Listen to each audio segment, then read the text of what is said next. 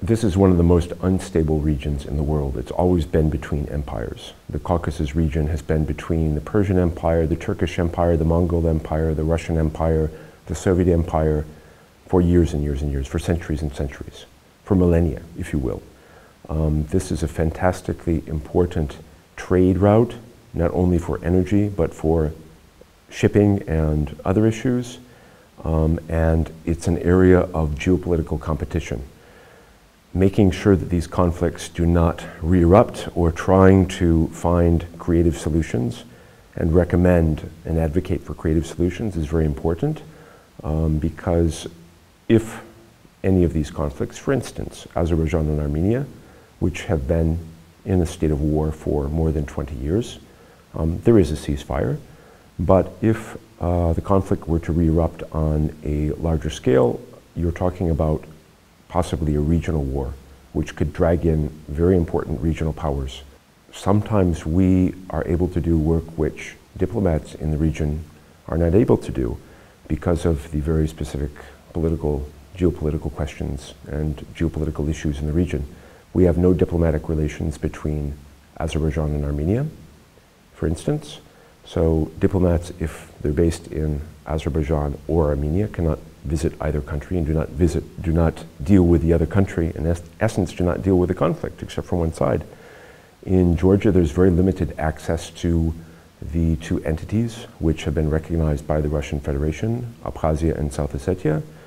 We are one of the few NGOs or international organizations which can talk to all sides. And we're in a very unique role in that respect. The past few years we've had cases where, for instance, in Georgia, there had been a series of arrests on questionable grounds of opposition figures. Not anyone of particular notoriety, but there was definitely an established pattern, and it was quite obvious that many of the arrests were gratuitous and politically motivated. Having very good access to the governments in all three countries of our region, Azerbaijan, Armenia, and Georgia. In this case, I went directly to the highest levels of the government and raised the issue very forcefully with the government, explaining to them that it was neither in the interest of the image of their country, it was neither in the interest of general human values and humanitarian values, and it was definitely not in their political interest to continue these arrests.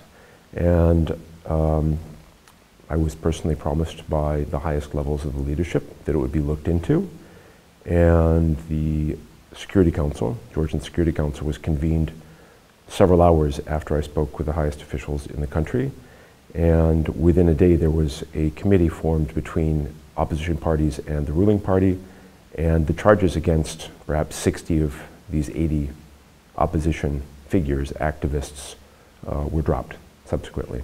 We take our recommendations very, very seriously.